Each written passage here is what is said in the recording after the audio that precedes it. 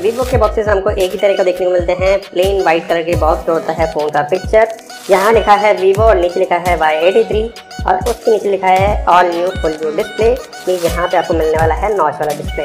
बात करें इसकी प्राइसिंग की तो इंडिया में ये फोन एक ही वेरिएंट में लॉन्च हुआ है 4GB रैम 32GB स्टोरेज के साथ में, जिसका प्राइस रखा गया है 14,990 रुपये। तो ये है बॉक्स का फ्रंट साइड। करते हैं इसको बैक साइड की तरफ। तो यहाँ पे मेंशन है कुछ की हाईलाइट फीचर, जैसे कि full view display 2.0 means notch वाला display, 4GB RAM 32GB storage, 13 megapixel का रियर कैमरा और face access means face unlock का फीचर भी आपको यहाँ पे देखने को मिल जाता है। नीचे लिखा है IMEI नंबर और बॉक्स में आपको क्या क्या कंटेंट मिलते हैं उनकी डिटेल। तो चलिए कर लेते हैं बॉक्स को अनबॉक्स और देखते हैं कि इस फोन का परफॉर्मेंस हमें कैसा देखने को मिलता है।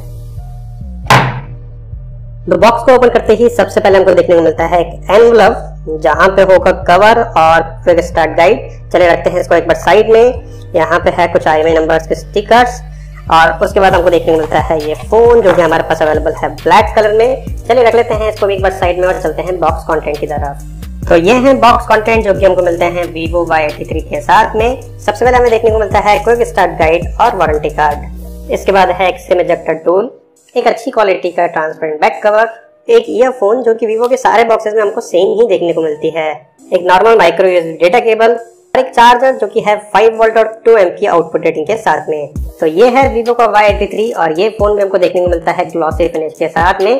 जैसे हमने देखा था रिसेंटली लॉन्च Vivo के V9 और V9 यूथ में, वैसा ही डिजाइन हमको यहाँ पे देखने को मिल रहा है।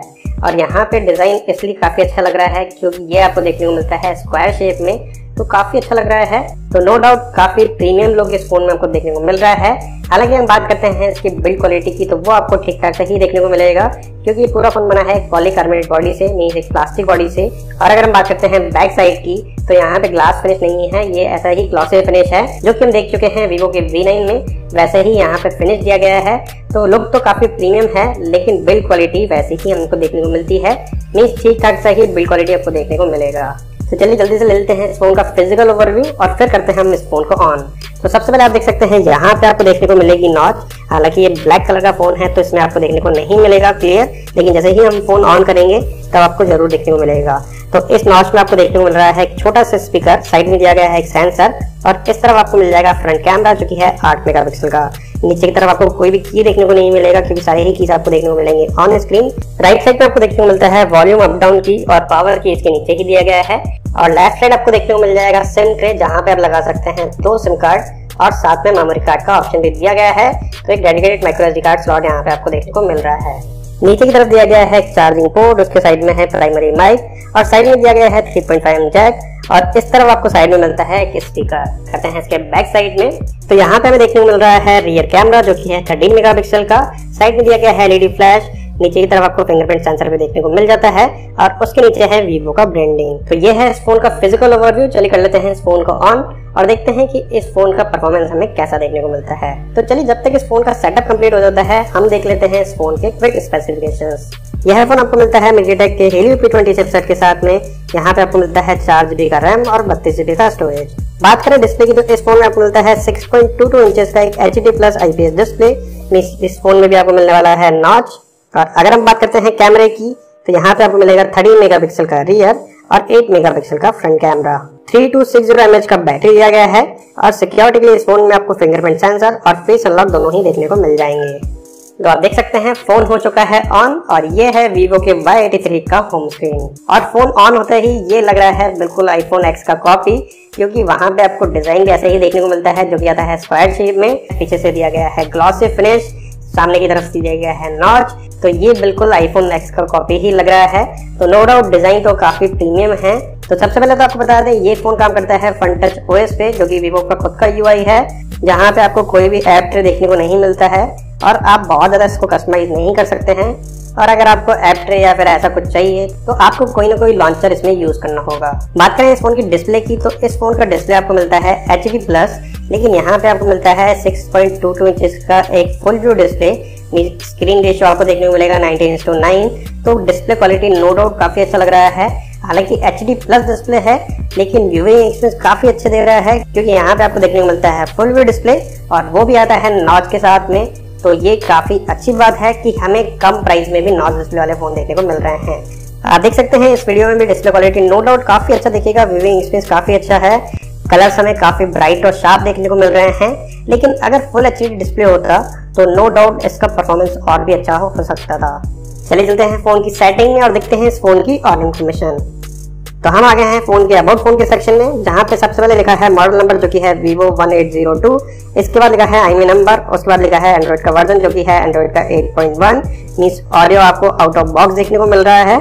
बात करें सिक्योरिटी पैच की तो ये दिया गया है अपडेट 2018 का, लेकिन हो सकता है अपडेट करने के बाद यहाँ पे आपको लेटेस्ट सिक्योरिटी पैच देखने को मिल जाए।